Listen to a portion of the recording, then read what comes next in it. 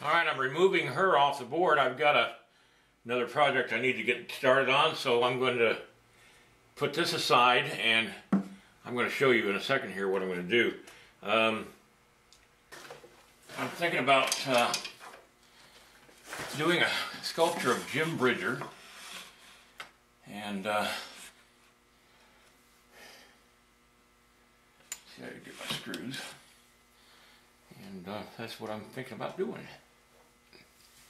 Jim Bridger, if you don't know his history, was a famous mountain man who came out west in the early part of the fur trade. And one of the sad things is, I'm going to break off his legs. There. See how easy it is to break off a leg?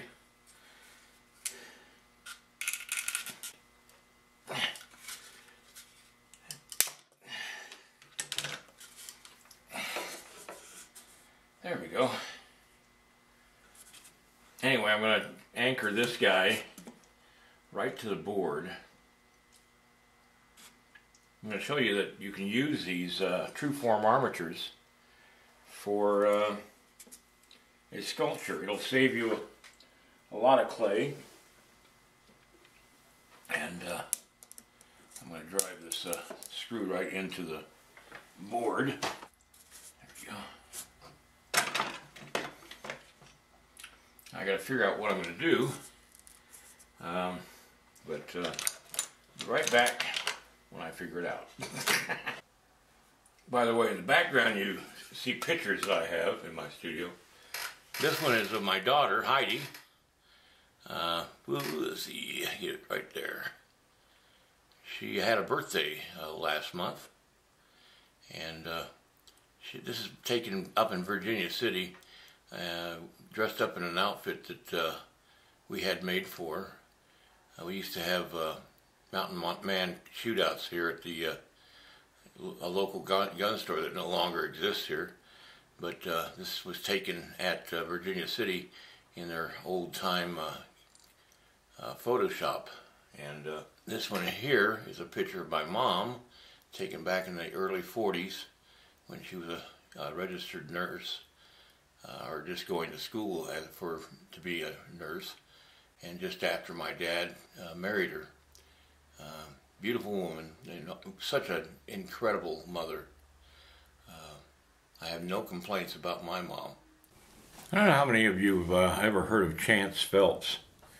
There was an HBO movie made a while back called Taking Chance, and Kevin Bacon played an officer who brought back to the United States and to the family of a fallen hero, Chance Phelps. I happen to be a friend of John Phelps, who is a heck of an artist, probably one of the top Western artists in the country, and that's his father. And he set up a foundation, and you buy clothing and gear and stuff like that from him, or from that website. And money is used for soldiers' families and the fallen soldiers and wounded soldiers, I think. Anyway, you'll get more information from the website, but let me show you.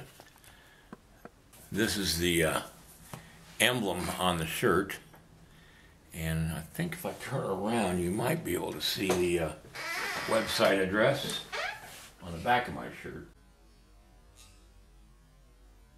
If you're so inclined to help those who defend our freedoms, go to his website and buy a few things. It goes for a good cause. What I'm thinking of doing is putting a rifle in his hand that's resting on the ground, and his hands will be, one will be on top of the barrel, the other one will be holding the barrel. And I'm going to try to figure out how to do this and keep it all close to the body so that it can be cast in one piece.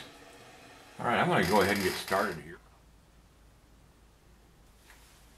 Now, first things first, need to put the clay on the sculpture, I'm just going to remove the arms for now, just because I don't need them there, getting in the way. That's the nice thing about Truform armatures, is that you can remove parts of the person. And you can even work on them separate if you want to.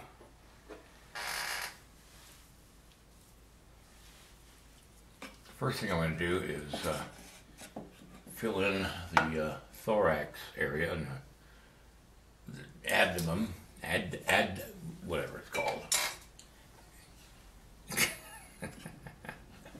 By the way, you can adjust the height or the distance of the rib cage from the hips by moving the thorax up and down.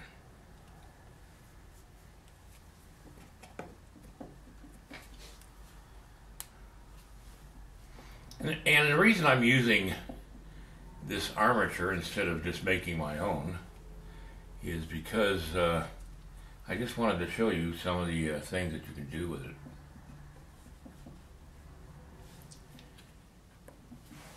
Now the hips are a bit wide for a male.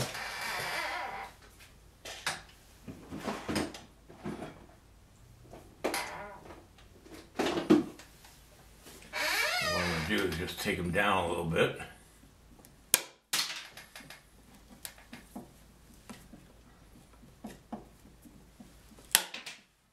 we go.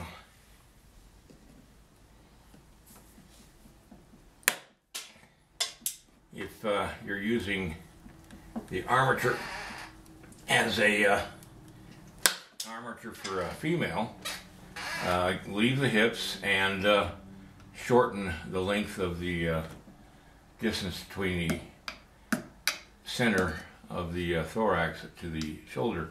Males are 2 heads wide, females are 1.5 heads wide. Now this is set for 2 heads wide, so just keep that in mind when you're working with these armatures. They're meant to be adapted, you might say.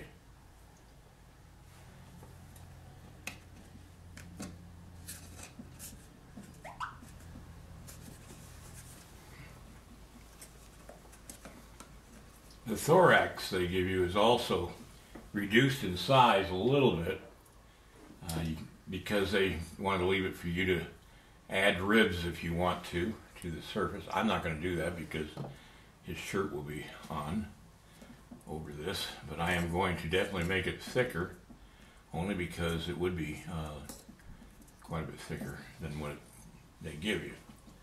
Again, just leaving it open for you, and with some thought for what you might or might not want to do with these armatures.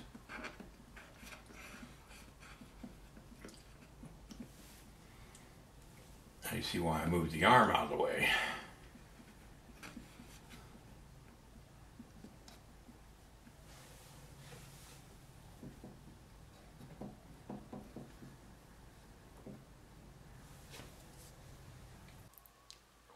This is Jim Bridger here, and he was one of the early mountain men. Now this is in his later years when he had a trading post at Fort Bridger, Wyoming, just over the border from Utah. Anyway, I just wanted to show you that I'm thinking of doing that. I don't know if I will, and if I do, I'm going to have to look at this face and determine what he might have looked like when he was younger. I think once you get used to sculpting the human anatomy, you're given a little more leeway as far as what you have to do to prepare a sculpture for the outer clothing. I just feel like I don't have to go through as much work to do all the muscles. I know where they are, and I can just shape the legs to match what I know, and let it go from there. Now, I may have to put a screw into that clay just to keep the clay in position. I may want to slide down that leg. But I'll come to that when I get to it. Right now I'm just blocking in the body of the mountain man.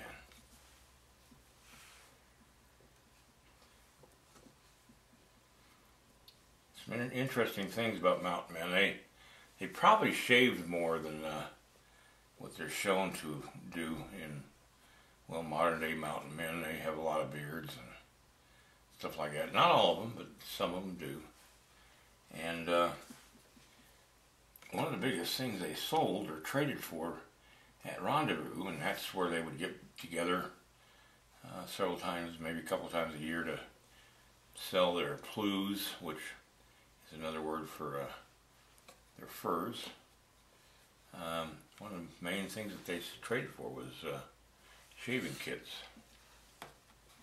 So the women, if they had a wife that was a Native American, her face would not be used to a beard and would get irritated by the feel of the hair on their faces.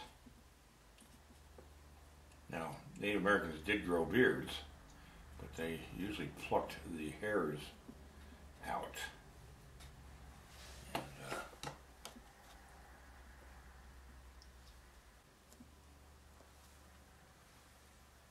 the skull that on these armatures is just a guide.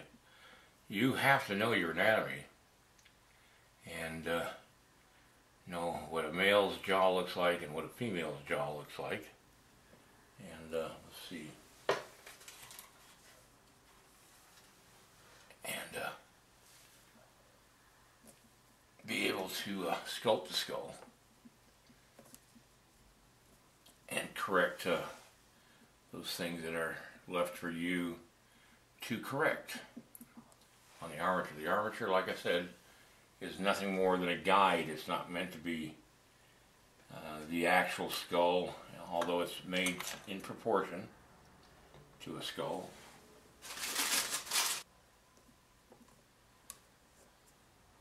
Now, whether I do Jim Bridger or not, I don't know. Right now, that's my goal, but goals can change as I work on it.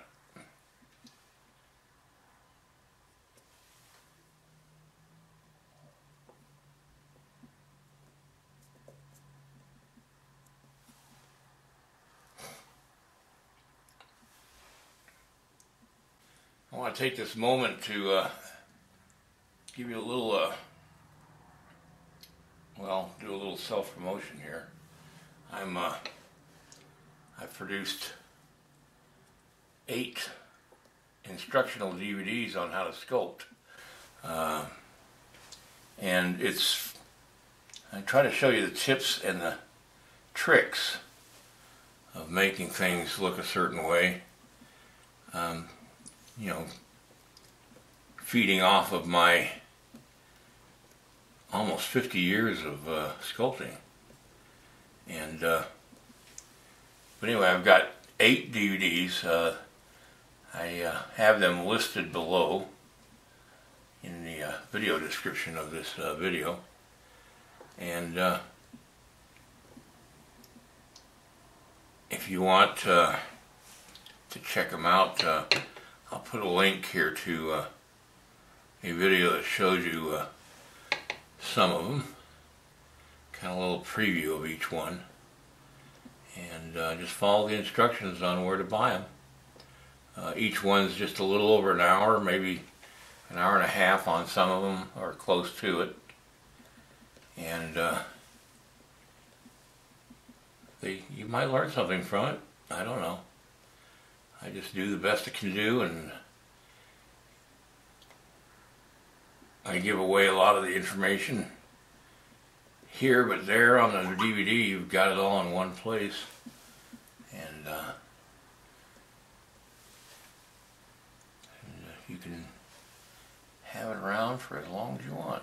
It plays on both computer and TV off your Blu-ray or DVD player. It works on a Macintosh, but you kind of have to buy, or not buy, but download a free program called VLC, which is a video player that's free. And I've include with all the sales of my DVDs, I include an information sheet on websites and stuff like that. And one of them, I think I've got the link for getting the VLC. It's a good video program no matter whether you got a PC or a Mac. But it allows you to play HP based videos, and my video is an HP based video, but like I said, you can play it on your DVD player too.